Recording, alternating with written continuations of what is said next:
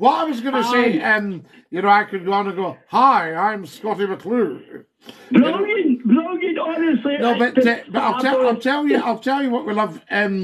What would be quite fun is to do an evening show just like this on the telly.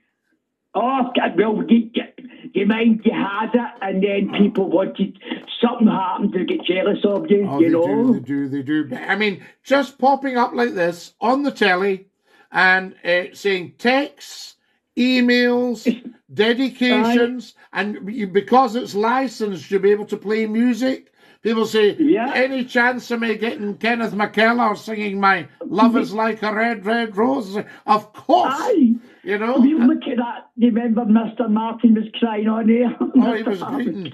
You said, Mr. Martin, you okay? Well, I mean, he was being a drama queen, come on. He was being a drama queen, but I'll tell you a brilliant story. I won't obviously mention any names, but I was on, it was one of the big stations, it was Manchester, I think, and on came this very posh guy, and he told me he was going, "I used to be very senior management at the BBC."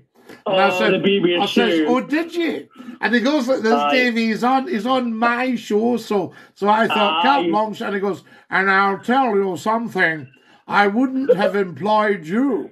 And I said, well, that would be very foolish of you. I said, "You sound like a cheeky thing." He goes like this, he goes, "I wouldn't have employed you." And I said, "Well, that would be very stupid of you. You sound to me like a real numpty head."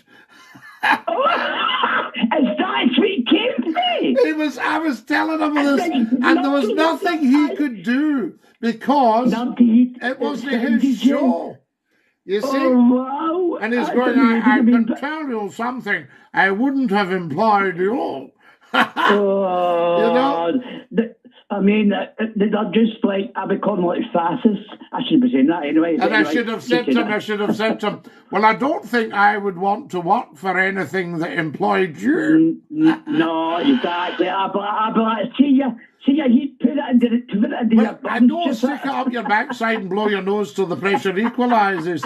But, you know, but what's don't try that at home now, folks. That was for entertainment purposes only. You had a bad back. You know. Oh, listen, I'll tell you, did I tell you I met the rubber lady from the circus? Right, rubber lady. The rubber lady. Yes, from the circus. I was walking the dog. She was just stretching her legs, you know. And I'll tell you, apparently she got married and she's just given birth to a bouncing boy. Right, I'll tell you something about rubber. Right, this is a fact. Right. See, if you wear rubber, right, there's certain kinky people who wear rubber. Is that right? Oh, I never knew that. Kinky people, right? Oh. But if you want to do that in a certain manner, make sure you put talc. Make sure you put talc inside the rubber. That way it comes off you. That way your skin goes back to normal. Can you not get it off after then? Does it stick to you?